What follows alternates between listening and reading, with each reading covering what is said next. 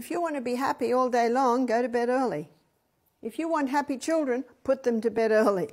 It was probably in about the 1920s, a group of scientists were doing tests on rats while they slept, and they found that there was a period of time while they slept where the eyes were moving rapidly. They had electrodes on their brain and they found the brain was moving rapidly.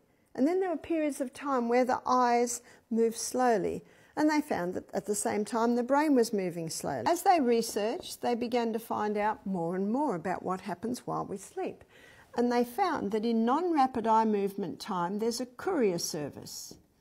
So what do I mean by a courier service? All through the day, everything that happens to us through the day is stored in our hippocampus at the back here, and that's our short-term storage unit. Everything that happens through the day is stored in the short-term storage unit. While we sleep, there's a courier service that takes it from the short-term storage unit up to the cortex. And it's in the cortex at the top of the brain where our long-term storage unit is. Something else happens in non-rapid eye movement time, and that's a cleaning. There's a cleaning system happen.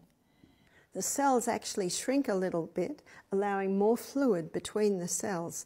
So what's cleaned?